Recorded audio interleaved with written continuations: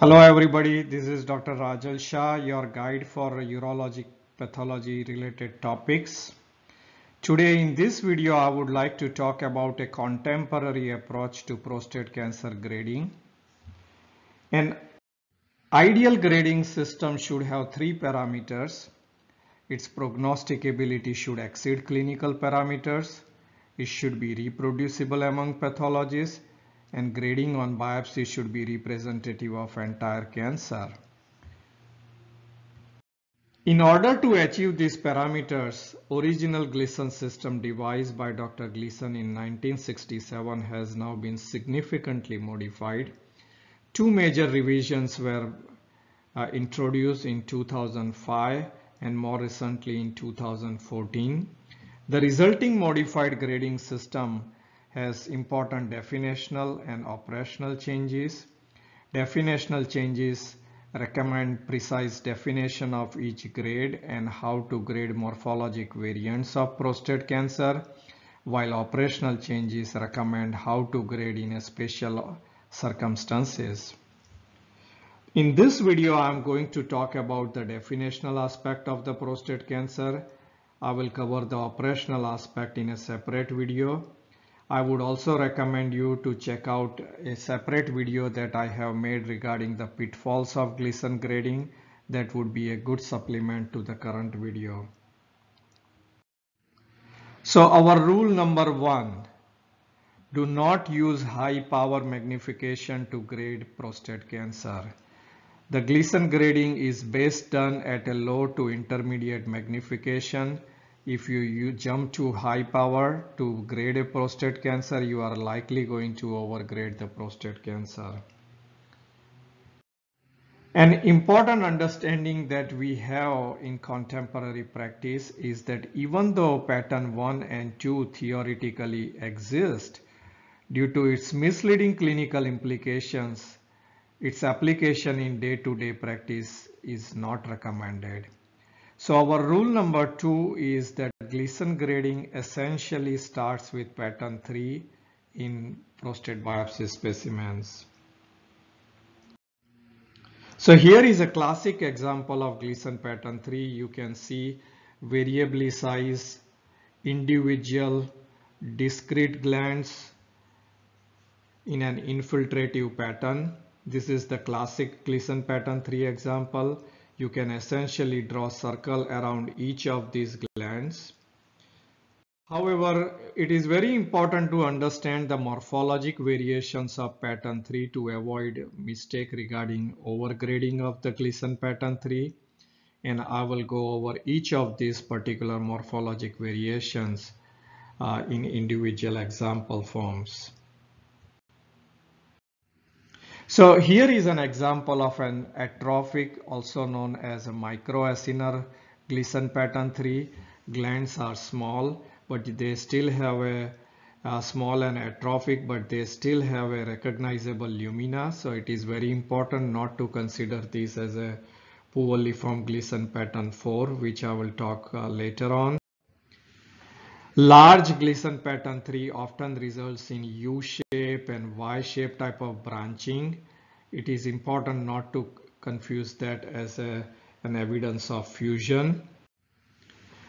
Mucinous fibroplasia, also referred to as a collagenous micronodules, which are shown here in form of this intraluminal sometime or in form of an extraluminal eosinophilic secretions or aggregation.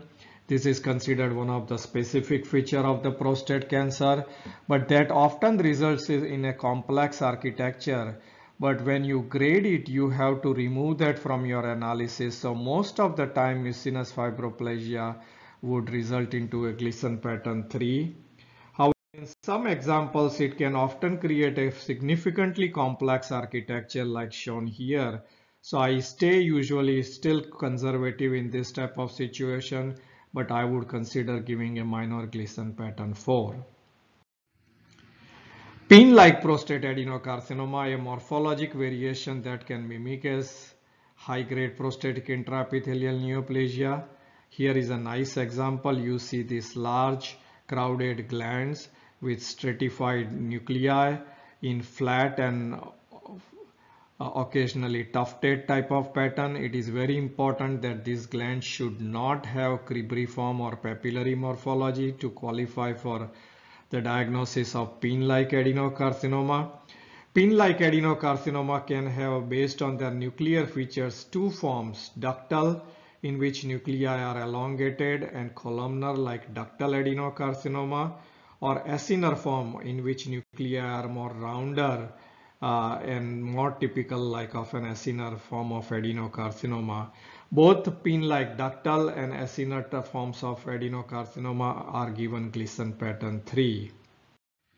Another morphologic variation that can mimic benign prostate is known as pseudo-hyperplastic adenocarcinoma. Here is a nice example of that.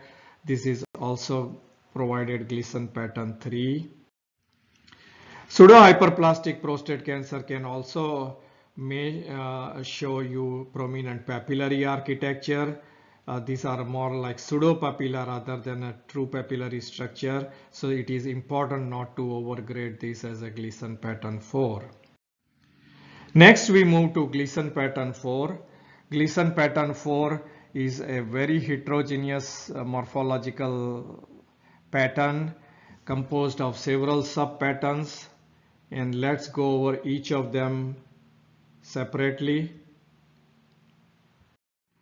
Our rule number 3, which was introduced in 2005 modified grading system, is that when you have poorly formed glands with barely recognizable lumina and where tangential sectioning is ruled out, should be graded as a Gleason pattern 4.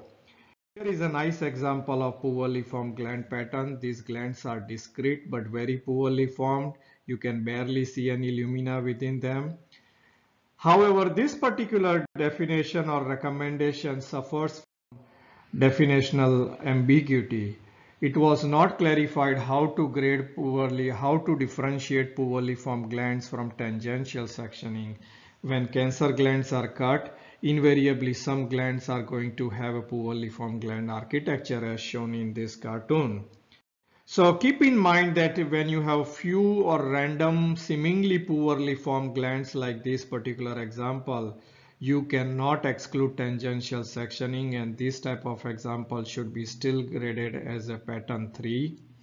And this is especially critical when you are dealing with a small focus of prostate cancer. Here is a nice example of raggedly infiltrative fuse glands. Here is a nice example of glomerulation which results from intraluminal proliferation of cancerous cells.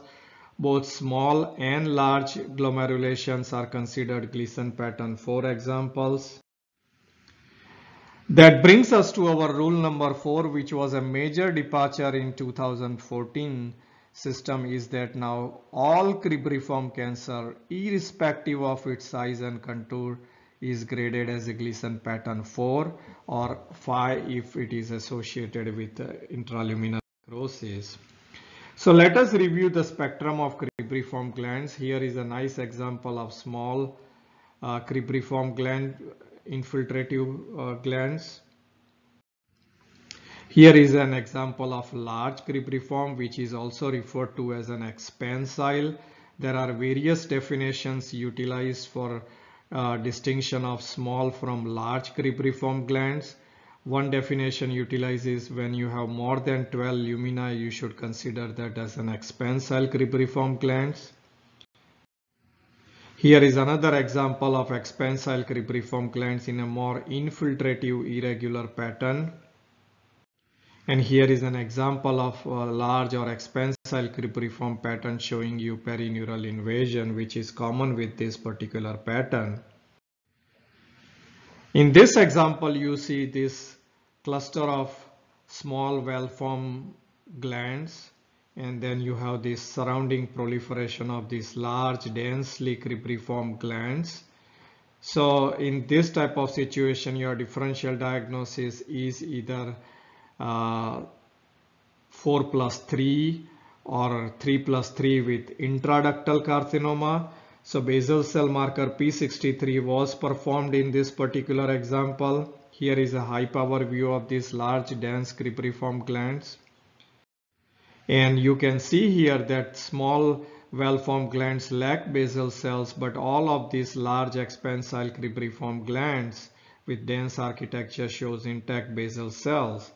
So the diagnosis for this case is Gleason score 3 plus 3 equals 6 with extensive intraductal spread. And that brings us to our rule number 5. Intraductal carcinoma of the prostate is reported but should not be Gleason graded. But an important to remember that in many European studies and in many contemporary literature coming out on this particular area, combines invasive cribriform Gleason pattern 4 and intraductal carcinoma as a cribriform architecture, a logical choice as both of them are associated with cribriform architecture and both of them are independently associated with adverse outcomes. So that brings us to question when to perform basal cell staining to differentiate intraductal carcinoma from cribriform carcinoma. I think it is very important not to overutilize basal cell markers. Basal cell markers should be utilized specifically in two settings: when you have lack of definitive infiltrative carcinoma with a suggestion of intraductal carcinoma, and in the setting of low-grade infiltrative carcinoma where documentation of intraductal carcinoma is necessary to correctly assign Gleason score or grade group to the case. So it is not recommended in the setting of already high-grade prostate cancer where doing basal cells would not really change grade group in a significant manner. Ductal adenocarcinoma characterized by cribriform and papillary morphology showing this stratified columnar type of epithelium is considered classically an example of Gleason pattern 4. If it is associated with the necrosis, you would grade that as a Gleason pattern 5. Papillary pattern can also be seen in a non-ductal form. In this particular example, you can see that this particular cancer has prominent papillary morphology, but the classic columnar stratified epithelium characteristic of ductal differentiation is not present. Next, we move to Gleason pattern 5. And again, Gleason pattern 5 is also quite heterogeneous in morphologies. There are several morphologic subpatterns that you should be aware about, and let us review each of them. Here is an example of a sheet-like or large nest growth pattern. You can barely see any glandular differentiation within this. It's made up of almost solid nest. Here is another example, but in this particular example, you see focal glandular differentiation, which is considered acceptable for grading as a pattern 5 if overall you are dealing with a large nest type of pattern. Here is an example of cord-like or cylinder type of pattern. In this particular example, you see numerous single cells, characteristic of a single cell Gleason pattern 5. Again, I would recommend a higher threshold in this type of situation. You should not grade 5 based on few single cells or few cords of cells.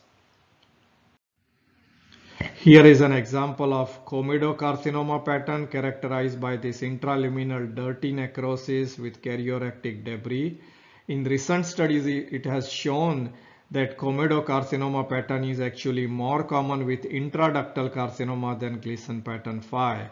But again, you don't need to do basal cells in all situations.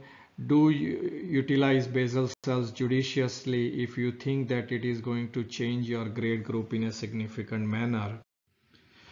Signet ring cells when seen in a single cells and nest pattern are considered Gleason pattern 5.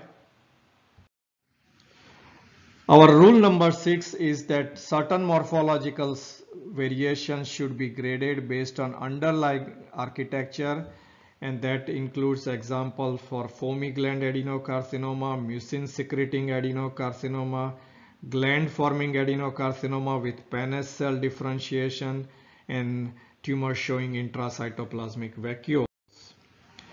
So mucin secreting adenocarcinoma showing lot of extracellular lakes of mucin is no longer a default pattern 4. You should grade based on underlying architecture. So an example like this would be graded as a 3+4 based on some gland showing fusion pattern. Here is a well-formed foamy gland example. You can see discrete glands with cells lining abundant foamy or xanthomatous cytoplasm and small pycnotic nuclei, and another morphological variation which can easily be confused with the benign condition. Here is an example of high-grade foamy carcinoma which can mimic as xanthoma cells, but note the nuclear atypia.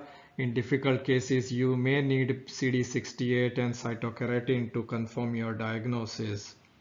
But this example would be graded as a 4+4 = 8. In this example, you see gland forming adenocarcinoma with this eosinophilic bright Paneth cell like neuroendocrine differentiation. So several studies have shown that there is no special significance to this particular neuroendocrine phenomenon. So when you see that in gland forming units, you should grade based on the underlying architecture. Our final rule is that certain morphologies are not Gleason graded due to its therapeutic implications, and this particular rule applies to small cell neuroendocrine carcinoma, basal cell carcinoma, and squamous and adenosquamous carcinoma. And I have an example of this small cell high-grade neuroendocrine carcinoma. You can see nuclei with salt and pepper chromatin, numerous mitotic activity showing highly proliferative tumor, classic oat cell or small cell carcinoma features. So when you see this, do not provide the grade, only grade if there is a component of conventional acinar differentiation, because these tumors are given platinum-based chemotherapy due to its specific therapeutic implications. So this slide is from our book and shows you a flow chart of how to approach a contemporary grading to prostate cancer. You can check out that particular chapter. So with that note, I thank you for your attention.